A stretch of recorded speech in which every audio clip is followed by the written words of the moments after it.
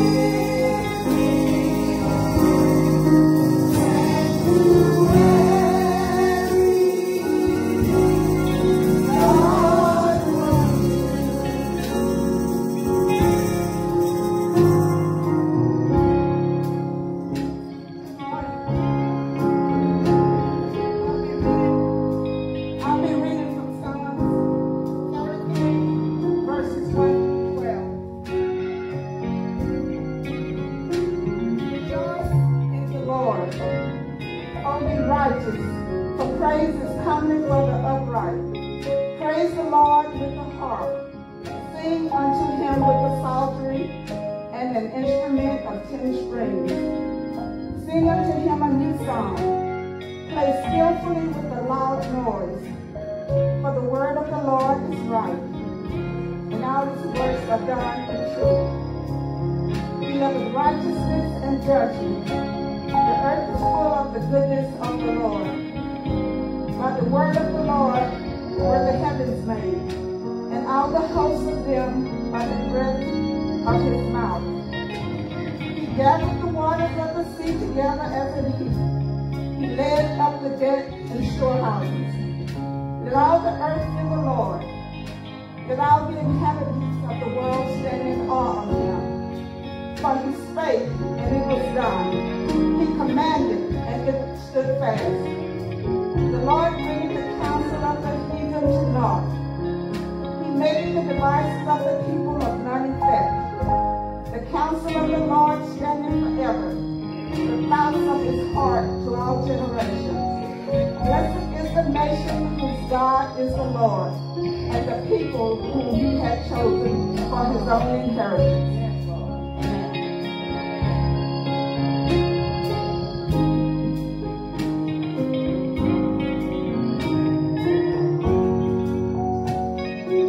Dear most precious and loving Lord God who lives in the heavens above, we come before you this morning, Lord God, as humbly as we know how. Thanking you for this day.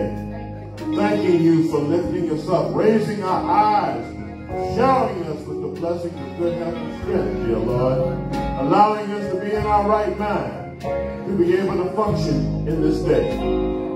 Dear Heavenly Father, I can't begin to thank you for all that you've done, all that you've yet to do, all that you are doing. Oh, thank you, dear Lord. But Heavenly Father, we know that you are the one and the only true and living God, and we put no other God before thee. Heavenly Father, you continue to be better to us than we could ever be to ourselves, dear Lord. I thank you, dear Lord, for those blessings, dear Lord.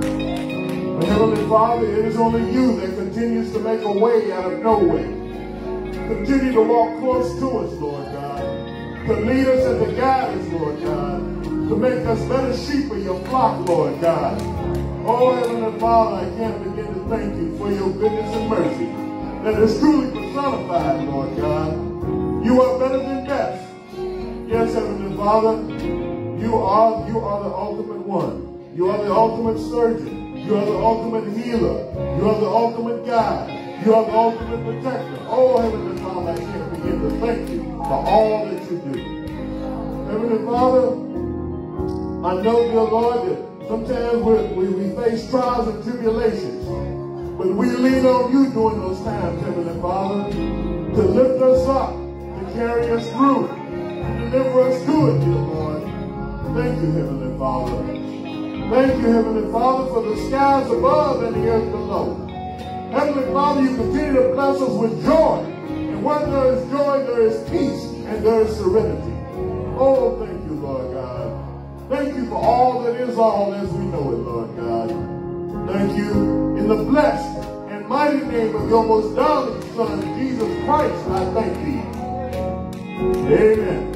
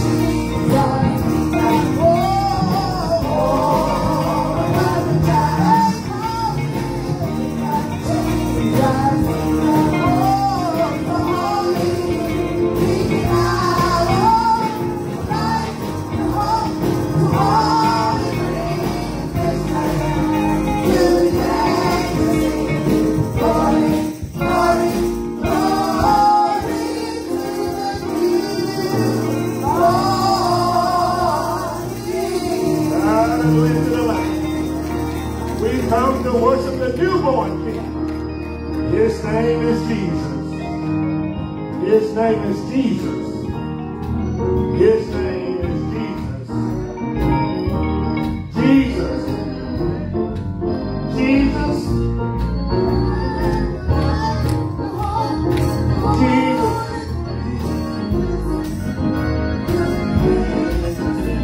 Glory, glory, glory. Newborn King. Jesus, Jesus, Jesus.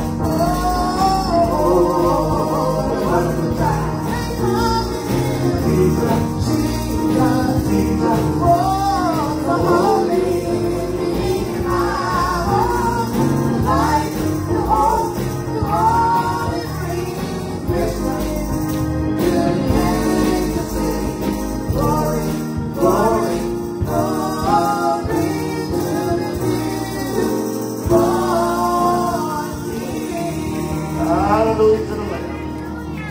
His name is Jesus. His name is Jesus, and He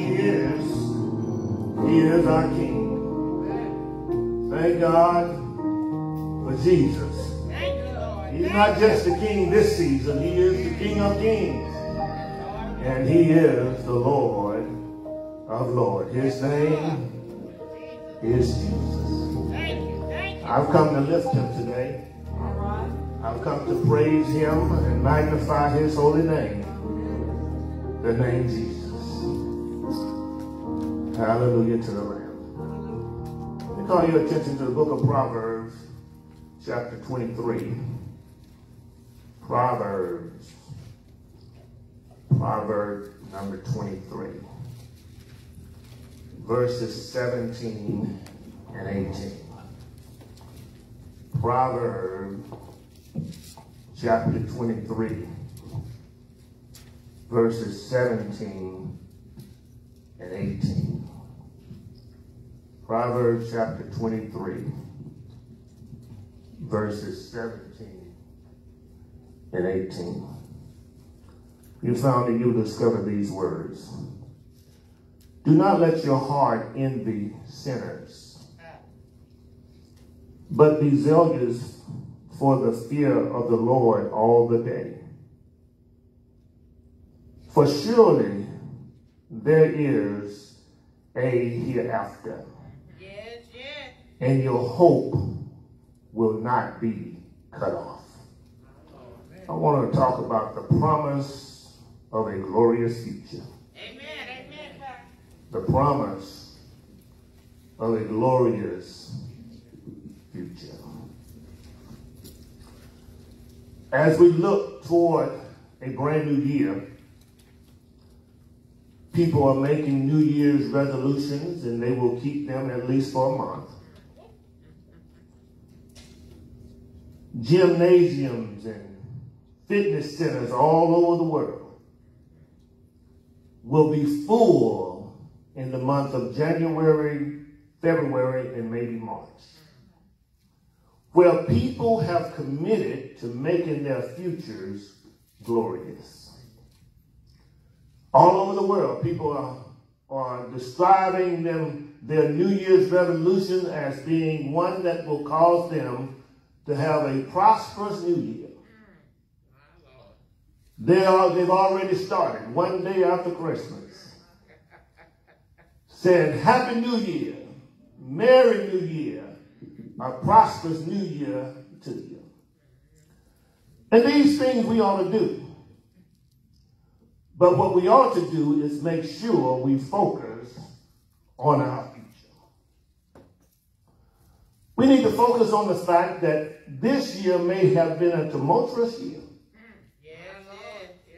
The last 2 years have been challenging years. Years of lock up and lock down. Years where we lack freedom to go as we please. It's been just a tough 2 years. Not to mention the 4 years before those 2 years. Year after year, it looks like it's getting worse and worse. Yes, sir. It seems as if the devil is winning. The psalmist said, and I said to you a couple of weeks ago, that the psalmist in Psalm 73 says that his feet has well nigh slipped. He explains to us that he had one foot on a banana peel and the other one in the grave. For some of you today, some of you who may be listening, you found yourselves caught in this great situation where you struggle just to live from day to day. Amen. Unemployment racing. Food increasing. Ships and barges sitting still are empty. Yes, yes. Somebody did not have the bright Christmas they dreamed about.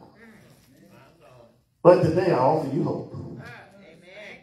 Somebody didn't get a chance to be with the person and didn't get the reward and didn't get the gift they wanted. But today I offer you hope. Somebody didn't get the house, didn't get the car, didn't get the ring, did not get pretty little things. But this morning I offer you hope of a glorious future. When we look at the text, we find ourselves listening to the wise writer. And the wise writer declares, regardless of how dim and how dismal situations may look, you still ought to have hope. Amen. The wise writer in the book of Proverbs declares that even though situations are not what you would have them to be, you got to still have hope. Somebody has been on the brink of suicide. Hold your hope. Don't give up. Don't give out. Don't give in. Since this morning, I want to offer you hope. Somebody has decided that they're going to walk away and forget it all. All that I've worked for, all that I put my time into, hold your hope. You got to trust God. And watch what God has in store. Yes. Couples sometimes get at odds with each other, and they decide that even though we're in a one-bedroom, you take that corner and I take this one. And then there are others who have a whole wide house, but that house has not become a home. It's because we're looking at and we're looking to the wrong thing and the wrong person. I suggest you have a glorious future. If I have nothing else to say to you today, I want to let you know that God promises a glorious future. I mean, things have gone bad for all of us. I mean, all of us have gone through something. Have you gone through something? Have you gone through some unexpected stuff that you never could have even dreamed of? Have you come across some folk that really, you knew they didn't like you, but you didn't know they'd go through to that extent? Have you gotten to a point where you said, okay, an eye for an eye and a tooth for a tooth? Hold on a minute. There's hope.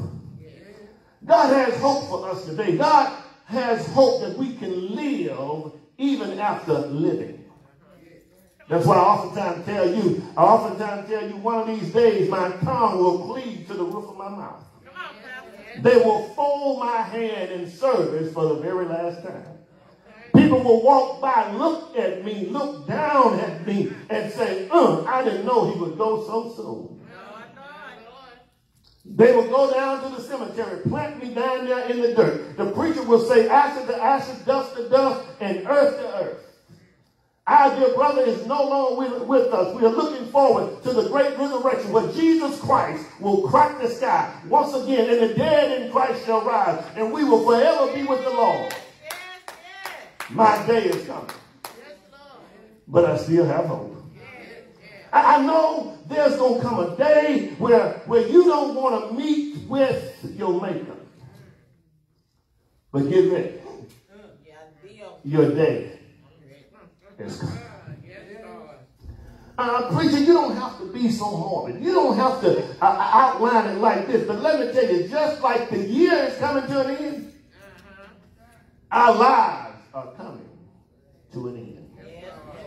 And as we prepare to make our New Year's resolutions, as we prepare this last Sunday in this year to make our statements and promise man and promise God, you need to know you have a glorious hope. Yes. Yes. And yes, you ought to make some changes. Yes, all of us can make some changes. All of us need to make some changes, but we need to stick to it. That's right. Can you just think of one thing, just one thing that you promised you would do in the year of 2021 that you didn't just get around to it? That it just didn't show up on your itinerary? It was on your agenda, but it didn't show up. Somebody has gotten to the point where they misusing other people. They declared in 2021, I ain't going to be that mean ever again.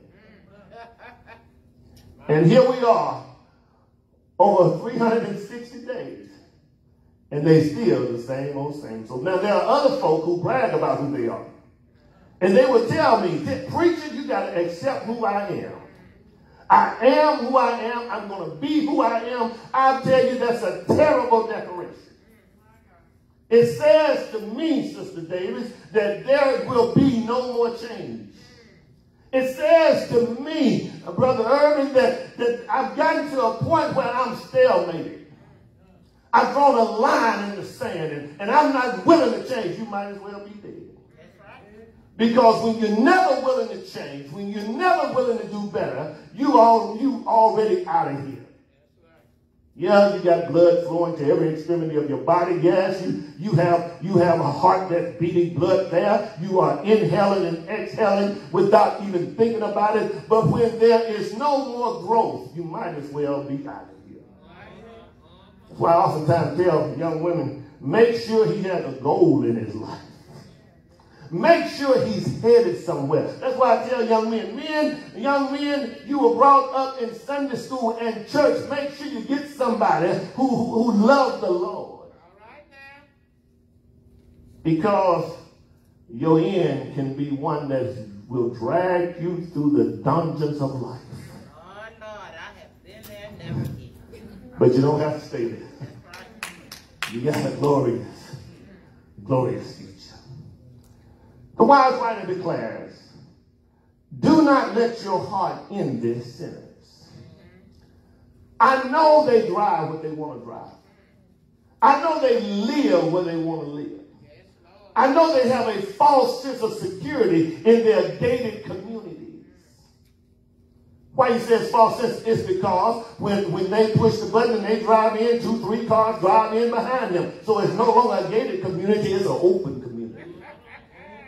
And they charge extra for that carrying on. They charge a lot of money for that carrying on. Oh, I live in a gated community. You better get with God.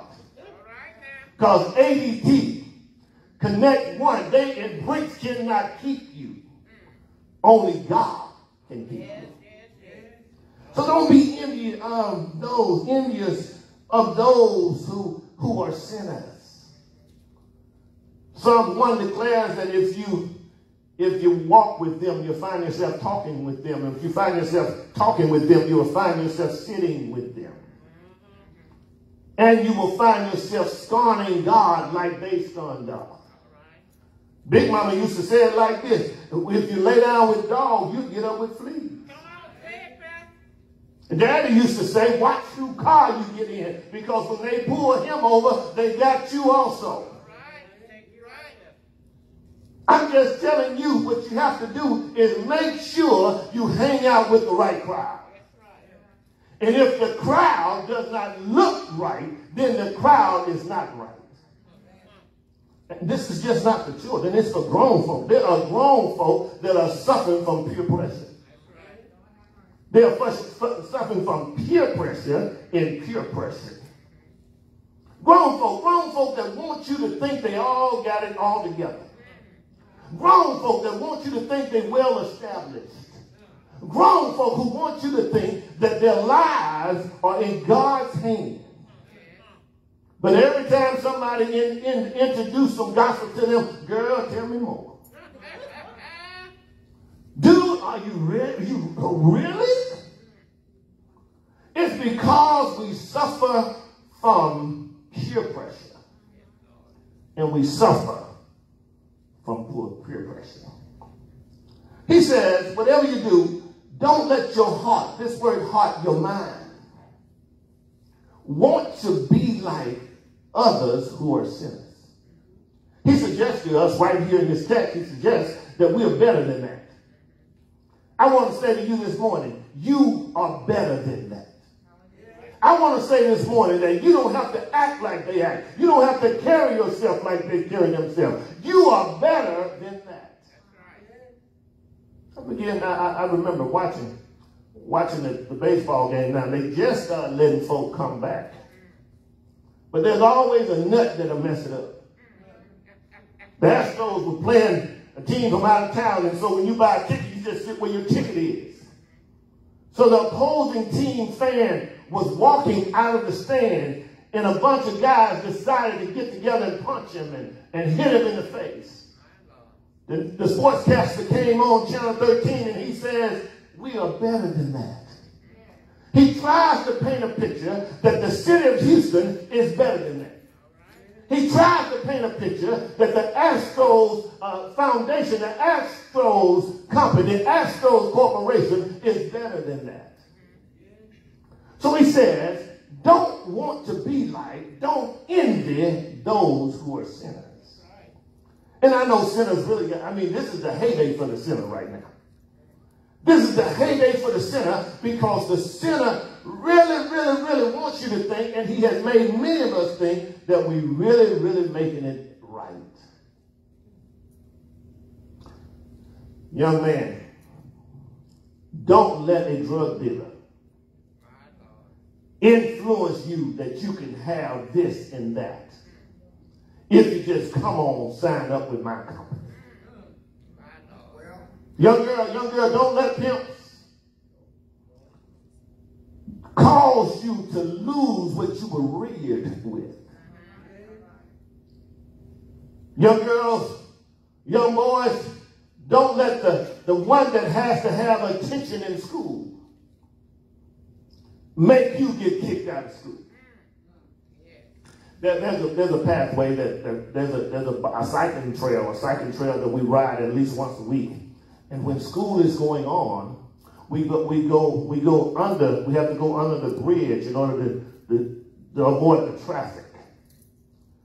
And I mean 7 days out of 7 school days, 8 days out of 8 school days, 10 days out of 10 school days, when we go under the bridge, we can always see a couple that's supposed to be in school laying under the bridge, hanging out, having their own fun.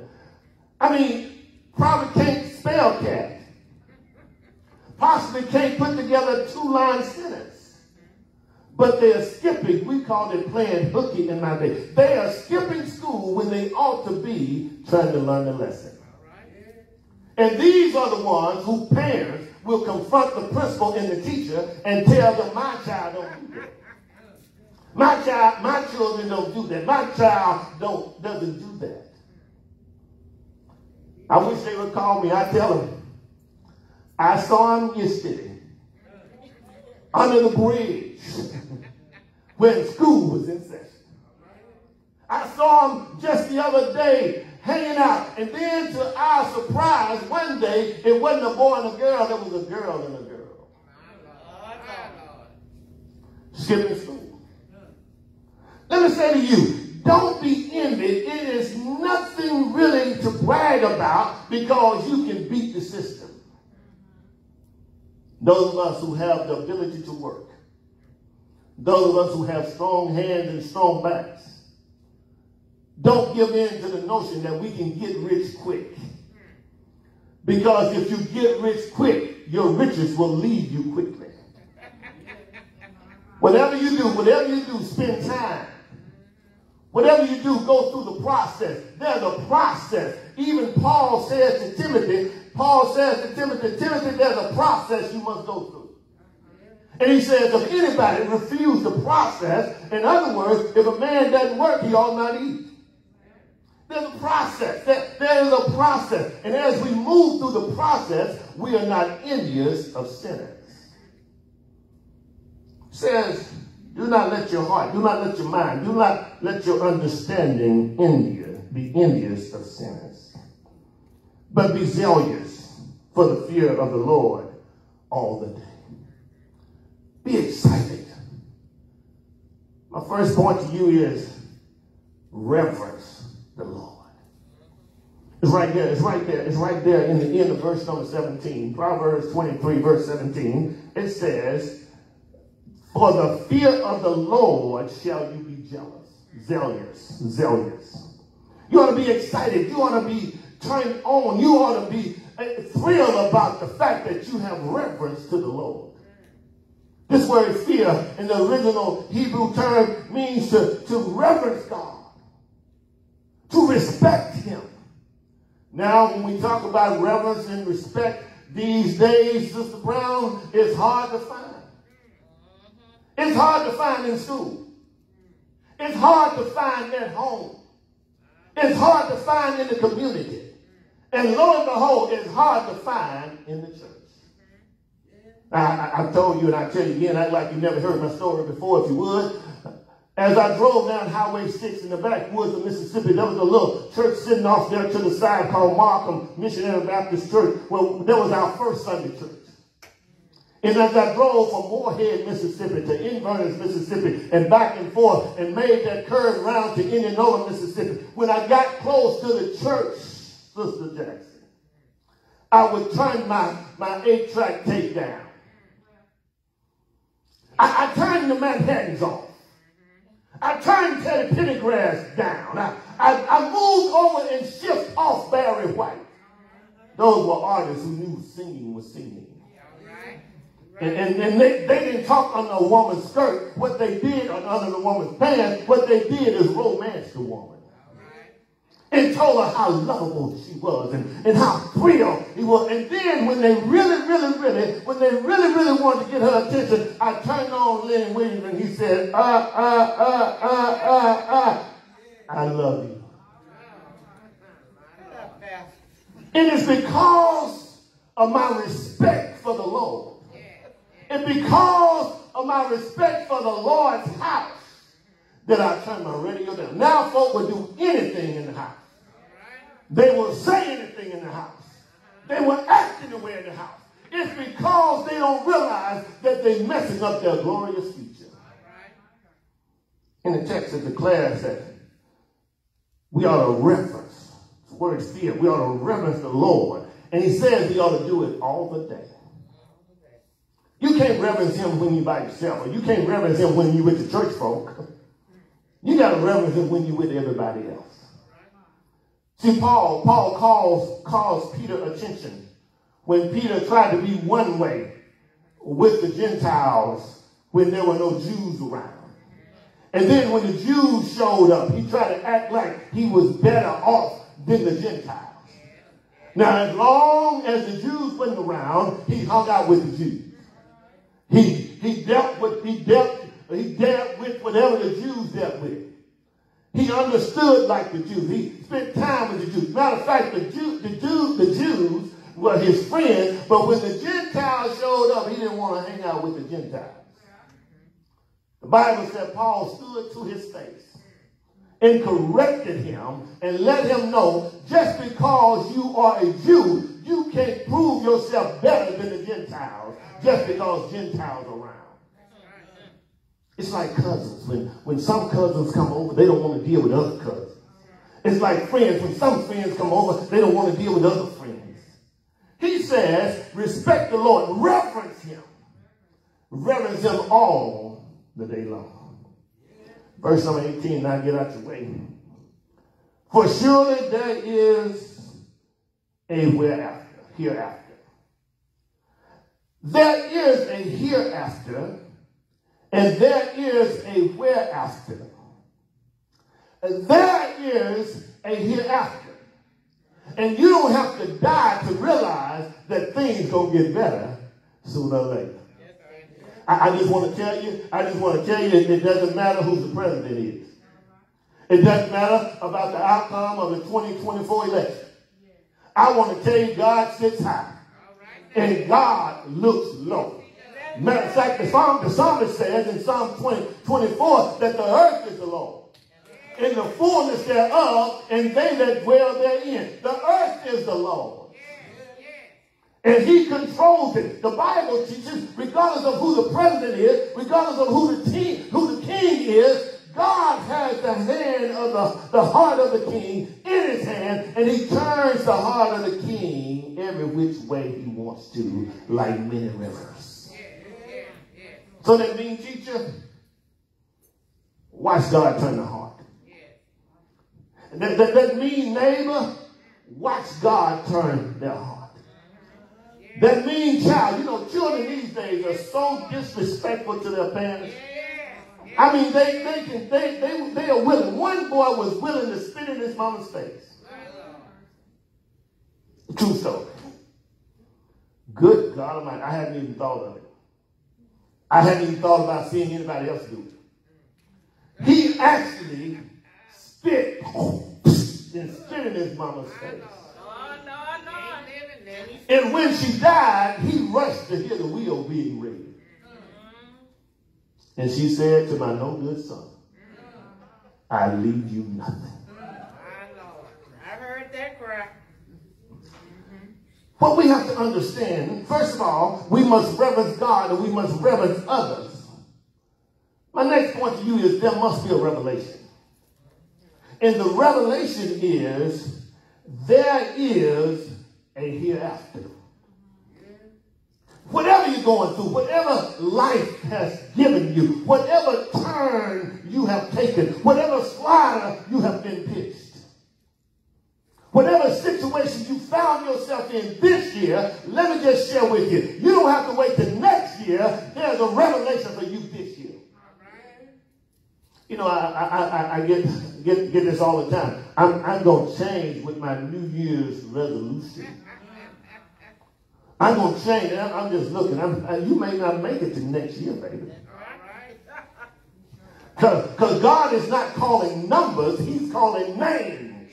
And when he calls names, he doesn't get anybody confused.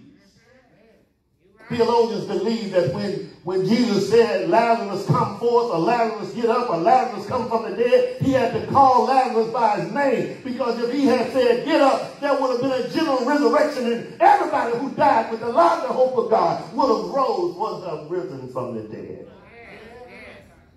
God is intelligent. He doesn't have to call your number. Stop listening to people say, he's going to call one of these days he's going to call my number. No, he's not going to call your number. He's going to call your name. And when he calls my name, I want to hear him say, servant, well done. My good and faithful servant, well done. Stop listening to folks telling you don't have to do that. You don't have to go through that. You don't have to put yourself in that position. And certainly you don't have to go down into that church all the time. But when God calls my name, I want him to call me servant. Well done. But in order for you to hear the word servants well done, you would have had to do well. I oftentimes tell the members of the New Beginning Church, give me something to preach about when I preach your funeral. I hear you. You may be at mine. That's all right. But give the preacher something to say about it. Don't put the preacher in a bind. Don't put him in a corner. Don't make the preacher think about lying for you. Because let me just serve you notice again. When old Pastor David stands before you, when old Pastor David stands before your family, I won't be like some other preachers that will lie on you when you are dead, and lie on you when you're living, and lie for you when you're dead. Don't do it. Brother Dixon, give me something to talk about. give me something to say. I mean, because I'm good at running to the cross. I can do a 15-minute sermon and do a great eulogy about you. But give me something to talk about. Give me something to eulogize you with, Sister Paul. Because if you don't give me anything to eulogize you with. John chapter 3, verse 16. For the Lord so loved the world that he gave his only begotten son. He died. He was buried. He rose. Undertakers, you may come. Give me something to say. Don't put me in a bind. Don't let me talk. Don't let me talk about the time we got into it. Don't let me talk about your bad attitude that you present before other people. Don't let me talk about how infrequent you were before COVID-19 at the church. Don't let me talk about how you want to have it your way, as if this is Burger King or somewhere. I guarantee you, I've done them. I have done funerals. Sister Hughes, I've done funerals where they gave me nothing to talk about but Jesus' death, burial, and resurrection. And so I began by saying, you know, that the service is for those who are living, not those who are dead. I'm shifting gears right there. Whenever I say that, Sister Whitlock, I'm shifting gears. This service is for the living and not the dead. And I just want to tell you about a man called Jesus who died for you and for me. The door of the church is open, undertakers, you can now come. For surely there is a hereafter. This is a revelation. This revelation is not just talking about when you're dead and gone. There's a hereafter right now. You don't have to stay in the position you're in. You can be changed right here, right now. I remember sitting in Miss Bonner's 6th period class. Dr. Steele started talking to me, and the first thing Dr. Steele said was, you don't have to stay like you are. She said, you can be changed right now, right here. You can be changed in this room. So, Brother Deacon, I doubt about my head. Miss Bonner's 6th period class. Room number 2 across the hall from the cafeteria. About 2 p.m. or 2:30 p.m. on May the 6th, 1980. Invited Jesus Christ in my life. I say to you, you don't have to keep living the way you're living. You can be changed. Don't wait till the new year. Don't wait because the new year is not promised to you. You can be changed right here. Right here. The revelation is there is a hereafter what you're going through. That's why we go through it. We're not parking in it. We go through it because we're getting over it. We're going through it because God is able to keep us. Don't stay where you are. Always look to be better. And some of us in this room, we've come to a point where we have good lives. We got what we need. We got everything we asked for. We going where we want to go. We have great lives. But there's a better life than what you're living right now. Life is better. Life is better. One day a woman woke up, looked at her husband and said, is this all it is to life? Is this it? The answer is no. There's a life that you have not experienced yet. Even if you're saved, if you're born again, there's life greater than what you're going through. Just get through it. Walk with God through it. There is an afterlife. Life after divorce. Life after rejection. Life after drug abuse. Life after sickness. There is afterlife, and you don't have to die to reach this life. The revelation is there's a hereafter. Then he says, and your hope will not be cut off. This is the reward. He says, you put your hope in God. If you reverence him, respect him, honor him, support him, give to him. If you reverence God, then there will be a reward. If you reverence him. So you're not big and bad. You're not somebody that everybody needs to be afraid of. Dr. King said, well, I'm not afraid of any man. I don't fear any man. We have to fear the God who can not only take away our bodies, but also mess up our souls. Yes. But we're dibbling down and trying to be like the Joneses and watching Sister Girls and hanging out with like we're the bachelor or the bachelorette. Don't you know there's life better than this? I like watching the Undercover Boss. There's just a few. There's just a few that can get my attention. There's just a few. I watch Shark Tank because people are creative and they're doing great things. And even if they don't get a shark, they got the publicity they need to make millions. So watch Shark Tank, and these people, and some of them young people, are experiencing life like no one else. They are spending time alone with God, and God is showing them some things that they have never seen before. And they are able to be creative with it. The other one that I watch is the Undercover Boss.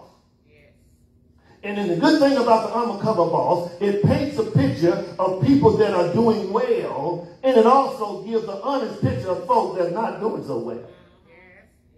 When the boss brings in the person that's not doing so well, what the Undercover Boss would do, he would say, now, I have some concerns about how you handle customers and how you handle people. It's kind of like if I came in one day dressed like a bum, looking like a bum, had a guest preacher here, and I sit and I watch the First Impression Ministry do their thing. And then when the day was over, I would say, Sister Nanlaw, Sister Paul, Brother Dixon, I'm Fred that showed up as a guest at the church. And I want to let you know that this is not what the First Impression Ministry is all about. But on the other hand, I would hope I would be able to call them in and say, I love the way y'all handle things in the visitors that walked in the door. I love how you watch the parking lot. I love how you usher folk in place. And even though you have a mask on, they can feel your smile from the outside. I wish I could call them in, and because you have been so faithful to your responsibility, I want to give you $10,000 for the gym equipment you always want. I want to give you $10,000 just to repair the floor that you want. I want to give you $20,000 to take a vacation that you have never taken before.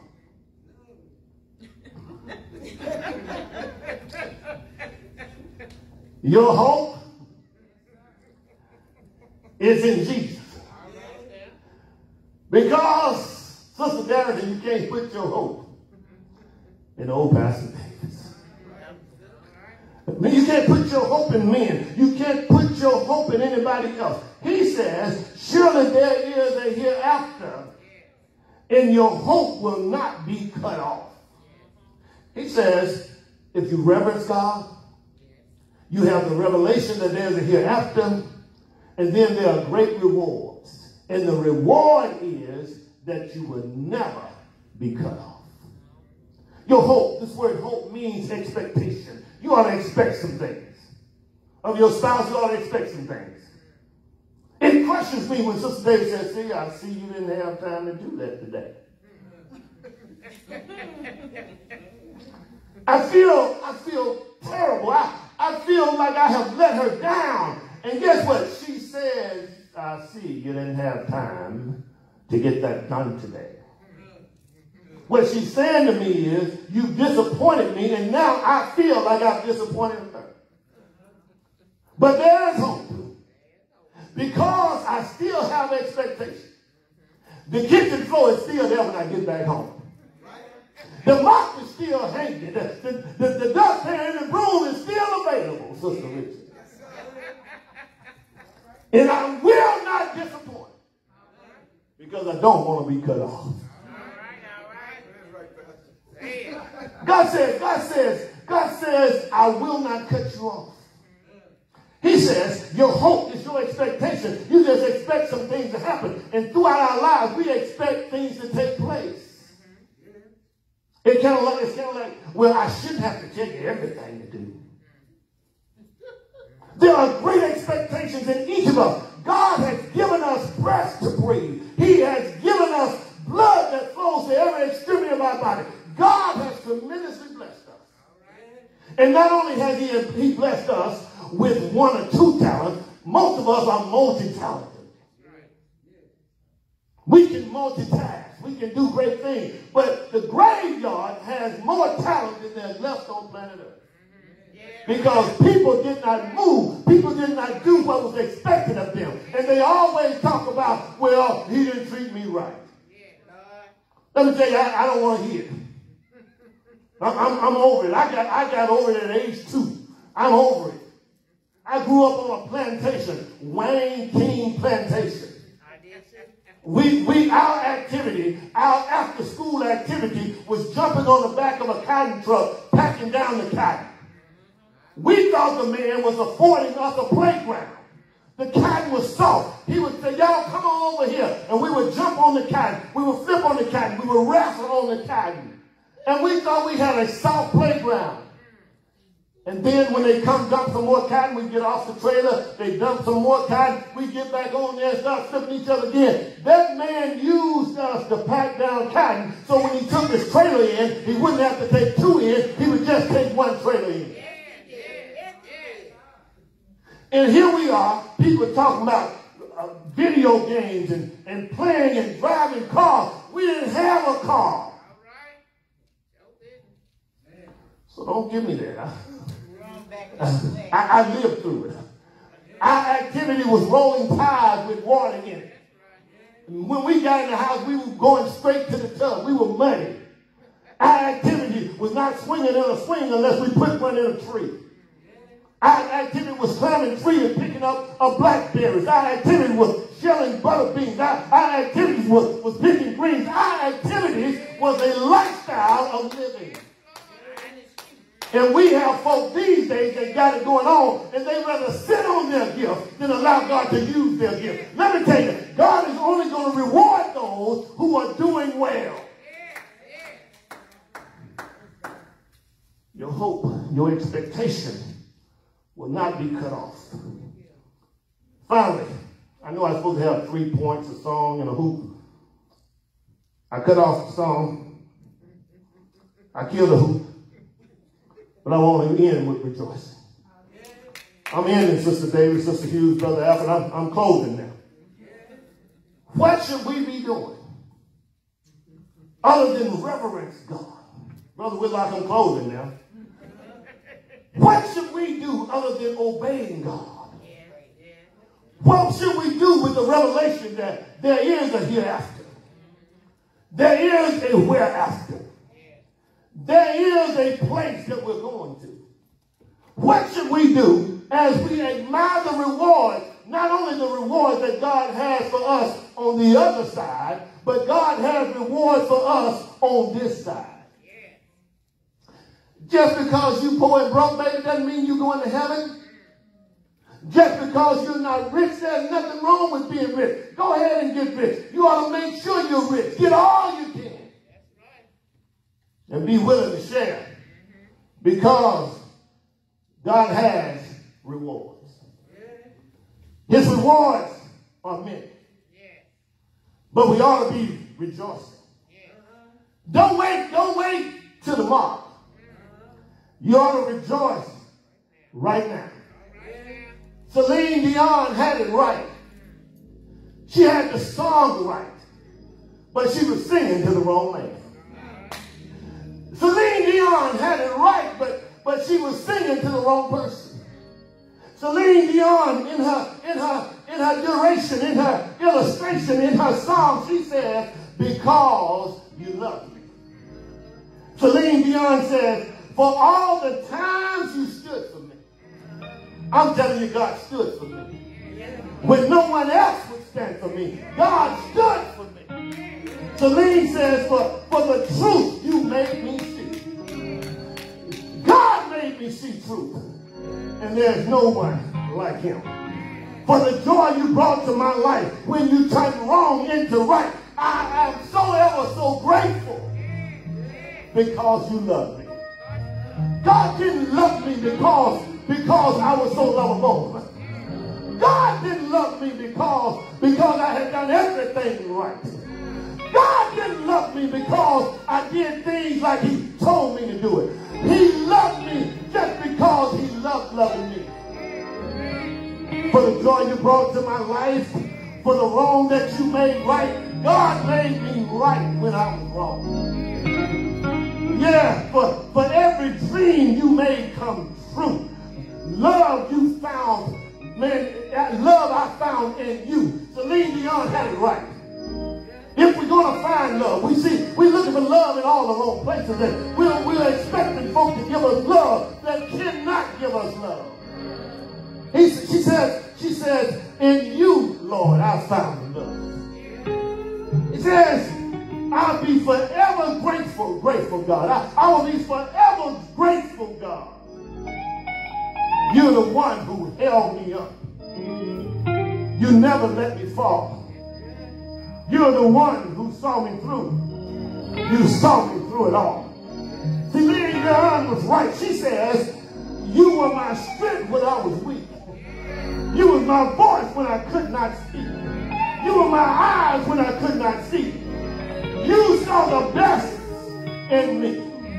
Celine Dion had it right. She was singing to the wrong person. She said, you gave me faith because you loved me. I'm everything I am because you love me. When I think about this song, I think about Jesus and how he blessed us. I think about the fact that God loved us so much that over 2,000 years ago, he gave his only begotten son. His name is Jesus. He is the righteous Lamb. He is Jesus himself. He is the horse point in the battle. Over 2,000 years ago, he got off in a place called Bethlehem of Judea, the only begotten Son of God. He got off. They didn't have room for him in the inn. No hotel, no motel, no inn, no room, no space. My Lord and my God was born in a stable. They laid him in a hawk trough. They wrapped him with strips of cloth. Yes, they did.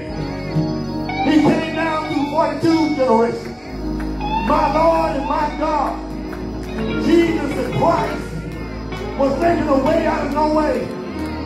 Oh, yes, he was. My Lord and your God, he loved us so much until he gave his only begotten Son. He walked these mundane shores. Yes, he did. He walked these mundane shores, doing no wrong, but need me. Hear my Lord and your God. Mean men made him take the cross, and he walked up Calvary's hill. Mean men whipped him all night long. Mean men set him up in court. Mean men misused Jesus. Mean men whipped him till blood was flushed out of his wounds. Mean men whipped him all night. Mean men hung him high, dropped him low, stretched him wide. My Lord and your God, Jesus the Christ, he died, I tell you. He died on Calvary's hill. He died on Calvary's cross for you and for me. He's no longer Mary's baby. He's a full-grown man. He died, I tell you. They took him off the cross, laid him in a borrowed tomb because he loved me. He made me who I am. He was my strength when I was weak. Jesus the Christ. He was my voice when I couldn't speak. Jesus the Christ. He opened my eyes so I could see. Jesus the Christ. They laid him in a borrowed tomb. It was a borrowed tomb because it didn't need it too long. He gave me faith so I could believe. Hallelujah to the Lamb. They laid him in a borrowed tomb. Can you get this with me? It was a borrowed tooth. It was Joseph brand new tooth. Joseph Arimathea's brand new tooth. He died and he was buried in Joseph's tomb. But early, that Sunday morning, early in the morning, early, the grave couldn't keep it. Early in the Sunday morning, early, death couldn't hold him. Early that Sunday morning, he got up with all power. He got up with all power in heaven and earth in his hand. I am everything I am because he loved me. He loved me so much that he rose from the dead. He had me in mind. He had you in mind. He got up, I tell you. As you enter into this new year, make sure you understand, he doesn't love you. She may not love you. It may not show love towards you. But Jesus, he loves you.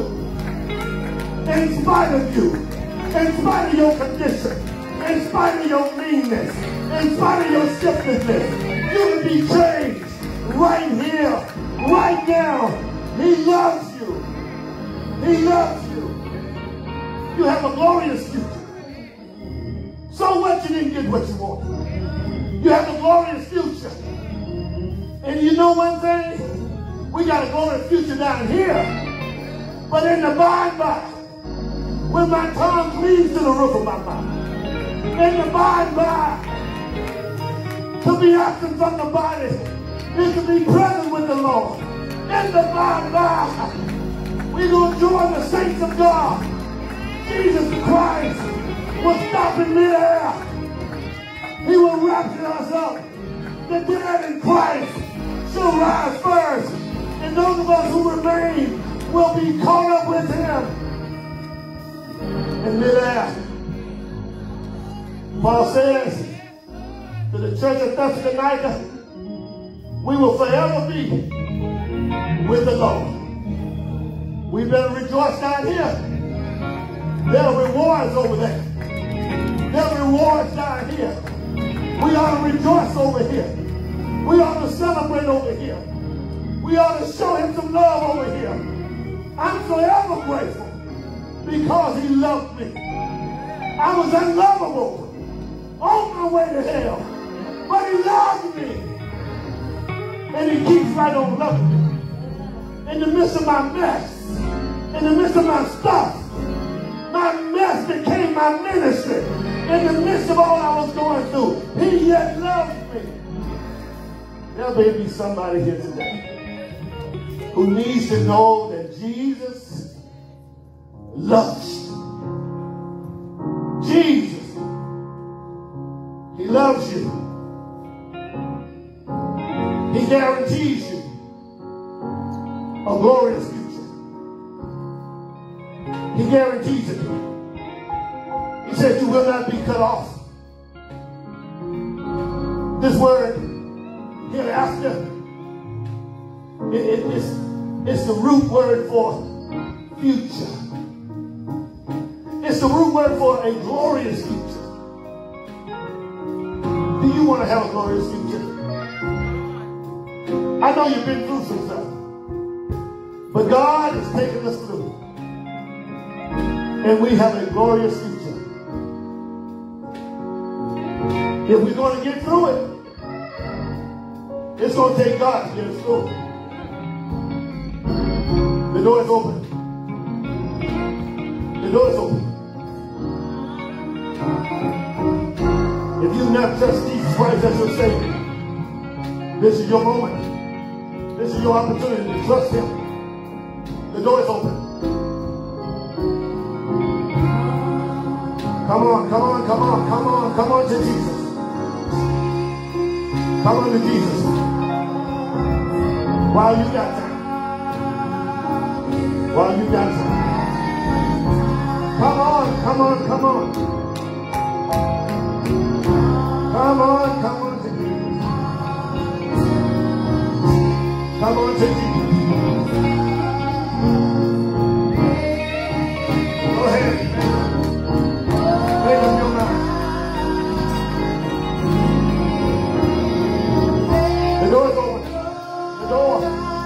door is open. He will. He will take care.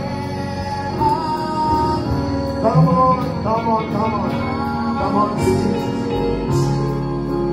Come on to Jesus. Wow. Why you have time? The door is open. The door is open. The door is open.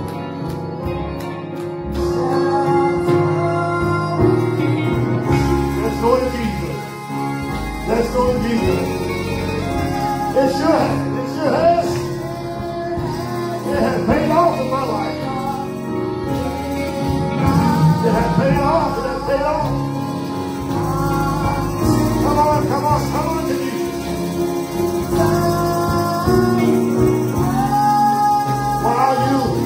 Why you got that?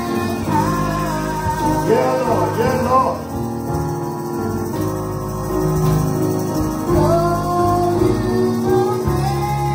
Even if you don't have a friend,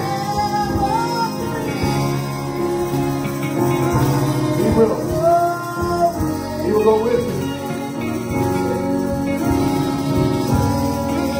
Come on to Jesus. Come on to Jesus. While you have time.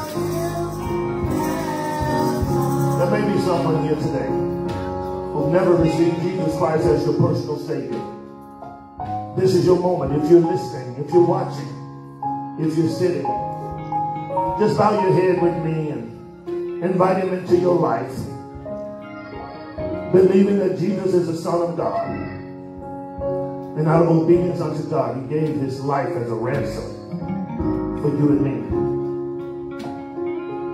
Just repeat this simple prayer after me. Same prayer Dorothy Steele led me through in 1980. Just say, Lord Jesus, I believe that you are the Son of God. I believe that you died for my sins. I believe that you rose from the dead. Now come into my life and make me a new person. Thank you for saving my soul. In Jesus' name I pray. Amen. Well, thank God for those who have. Amen. Thank God for those who have received Jesus Christ as your personal Savior. And there may be others of you who are still reeling and rocking, still struggling with sin. And life for you has been a crystal stair. Your life had boards and splintered, and sometimes the floor was bare. I want to pray with you, pray for you, pray for us. Father God, we thank you that you are the great I am. You're the one who keeps us and blesses us. Now, Lord, we ask you to bless every person who surrenders today. We repent. We ask you to renew us, bless us, and keep us. Lord, we ask you, Father God, to give us wisdom, knowledge, and understanding as to how to follow Jesus, how to follow your principles. Bless us, Father God, as we go through the next minute, that we will not fret evildoers, but Father God, that we will be about your business and hold to your word and your truth. It's in the name of Jesus Christ we pray and we ask it all. Amen and thank God. There may be others who are in between church homes or don't have a church home. I recommend the New Beginning Church, where Jesus is the center of attention and the main attraction. If you want to join our church, you can do so by walking down the aisle or you can walk down the aisle on social media. We'd be glad to welcome you to this great church on the southeast side of Houston, Texas. Inbox us and let us know that, number one, you received Jesus Christ as your personal Savior.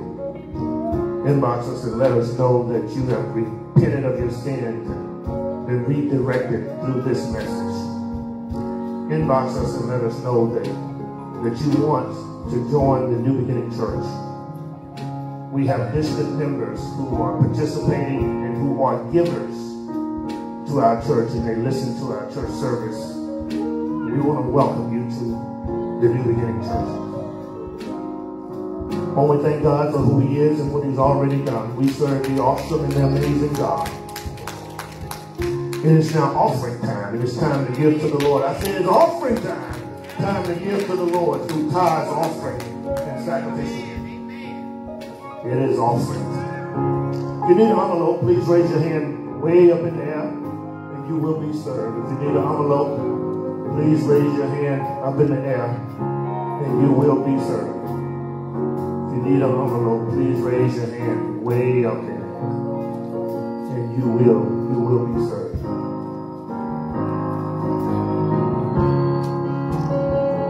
There are two envelopes. One is white and red, and the other is white and blue. The white and blue envelope is for tithes, offering, sacrificial gifts. The white and red envelope is for the pastor's love offering. As you fill out your envelope, please do not seal it. You fill out your envelope, please do not seal it. And please write legibly and put your whole address, including your zip code, on that envelope. And if you're in an apartment, put your apartment number on there. If you're listening live, you can contribute in two ways. Number one, you can contribute by way, lower it down just a little bit. You can contribute by P.O. Box. Our P.O. Box is P.O. Box 503, Missouri City, Texas, 77459. P.O. Box 503, Missouri City, Texas, 77459. Or you can enter your offering, your tithes by way of Zelle. Our Zelle account is lifting.jesus@yahoo.com. Lifting.jesus@yahoo.com. Father God, we thank you for every giver. We thank you for every gift. We ask you to bless us as we come to give unto you. In Jesus' name we pray. Amen and thank God. I'm going to ask this side to stand, if you would. Follow first impressions from the rear to the front. Bring forth the Lord's tithe, offering, and sacrificial gifts. That is within me. Bless him, bless him, bless him. Bless him.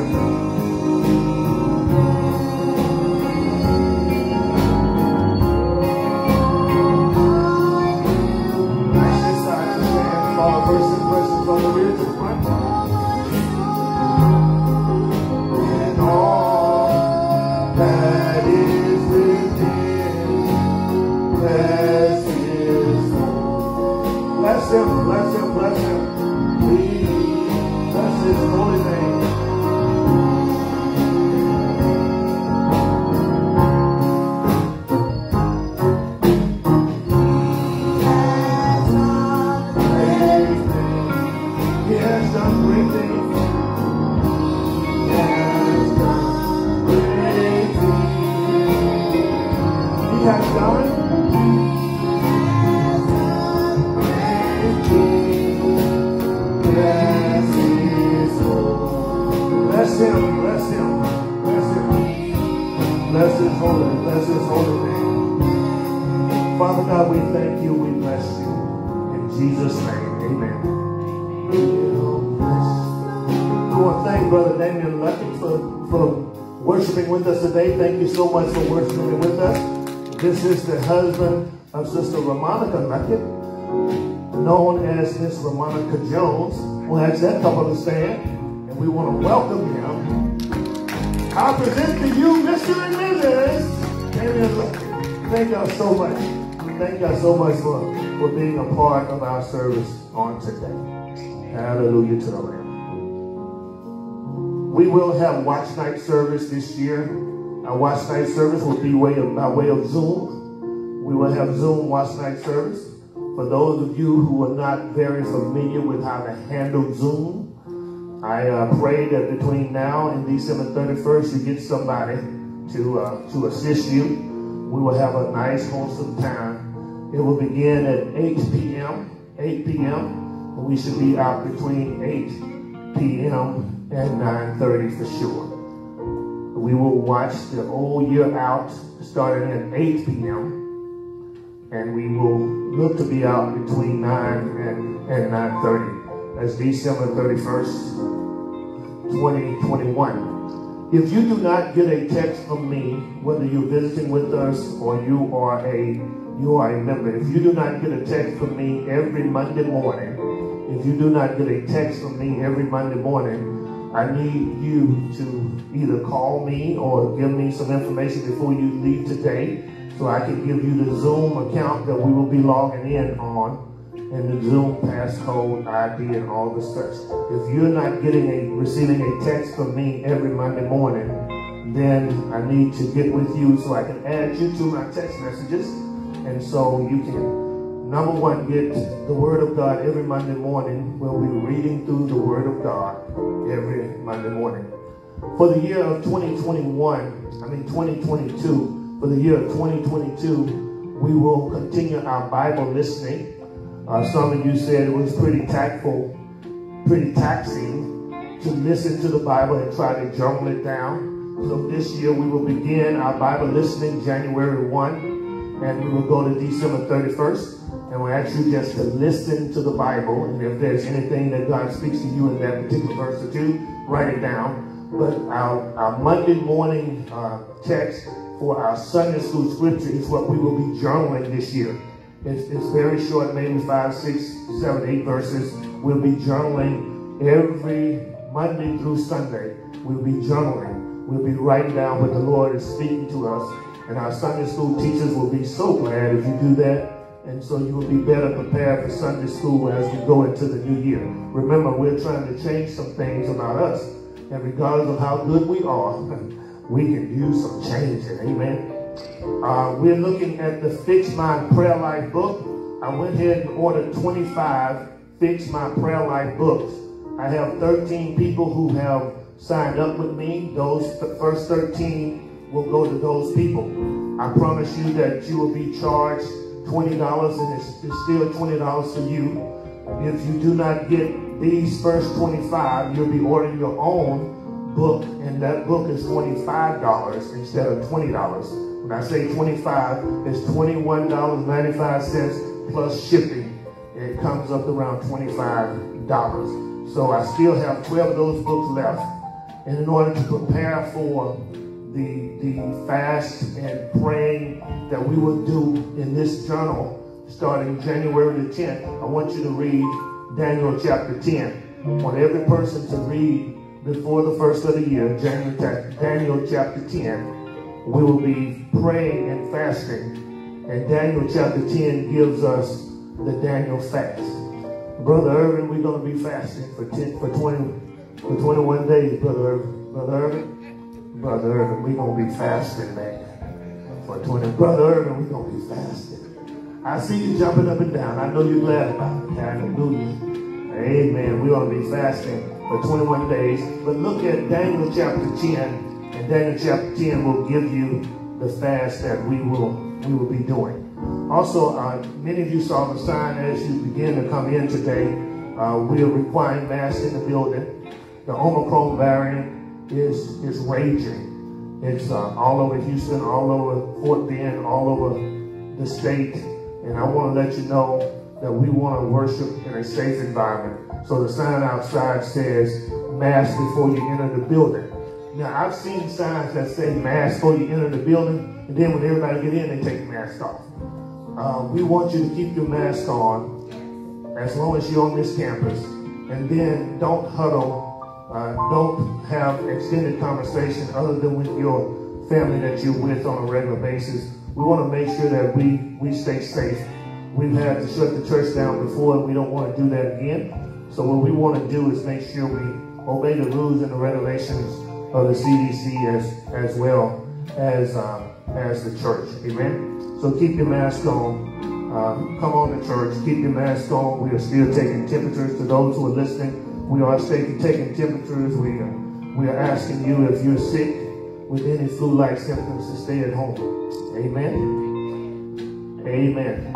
On your way out the door, First Impressions are going to give you some bottles, some small bottles.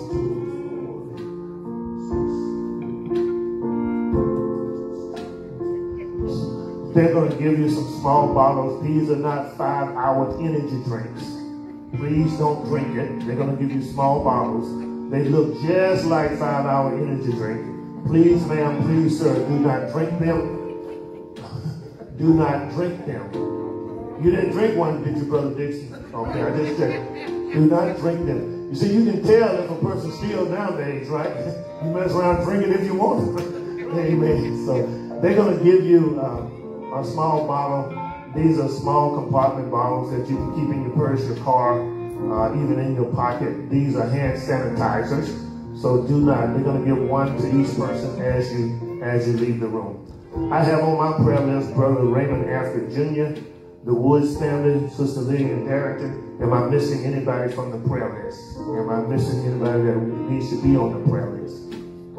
Amen. Sister Lula Richard. Sister Lula Richard. Sister Lula Richard. Why don't we stand to be dismissed?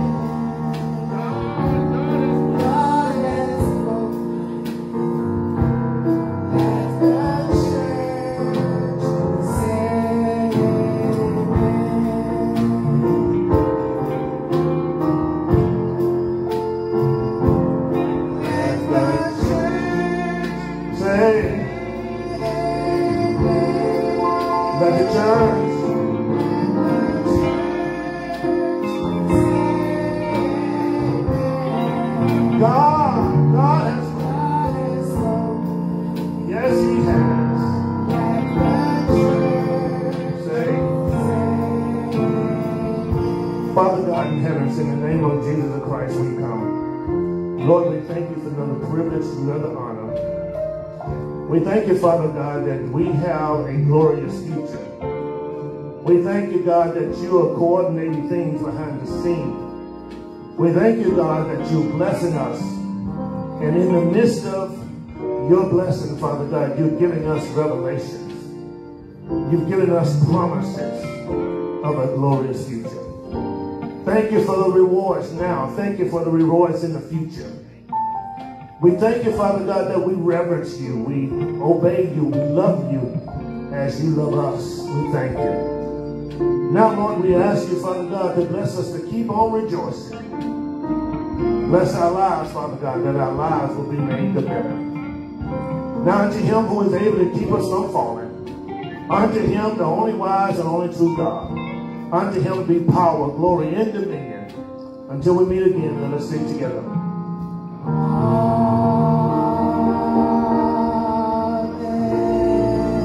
Lord, we thank you for those on our prayer list. We thank you, Father God, for blessing us. We ask you to touch as only you can.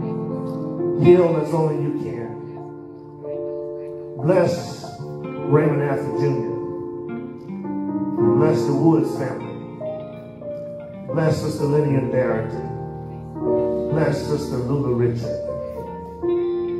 Father God, we ask you to handle their business as they continue to handle your business. We ask you to encourage, strengthen. Bless them, Father God, that they will be encouraged this season. Heal bodies, renew minds, strengthen and give hope as only you can. In Jesus' name we pray. Amen and thank God. We are uniting the church, strengthening families, supporting schools, and empowering neighborhoods to impact the world as we are reaching souls by lifting Jesus. Jesus says, if I be lifted up from the earth, will draw all men unto me. John 12 and 32. God bless you, and God keep you is our prayer.